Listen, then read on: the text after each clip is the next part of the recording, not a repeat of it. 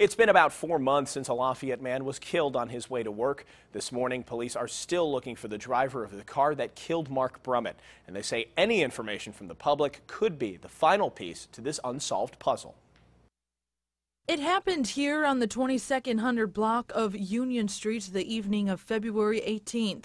46-year-old Mark Brummitt of Lafayette was walking to work when he was struck and killed by a vehicle. The vehicle left the scene, and at this time we have not been able to locate the vehicle or the driver. The only pieces of this unsolved case are pieces of the vehicle believed to have hit Brummitt. We believe it was an older model truck, probably manufactured before the year 1985.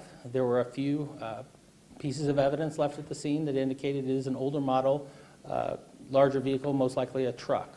But 4 months later, police say that's all they have to work with, and that's not enough.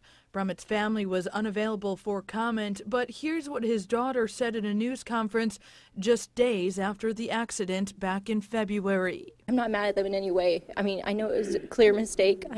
I know it was a mistake, so I'm not mad at them, so I don't want anyone to think of anything like that. I'm not at all. I just want closure for my dad. Sometimes cases are cleared on what is seemingly a very unimportant piece of information. So anything at all, if they just let us know, a lot of leads do come in that we follow up on, and it's not helpful to the case. But we want the information so that we can look into it. If you have any information, you're asked to call the Lafayette Police Department or the anonymous We Tip hotline.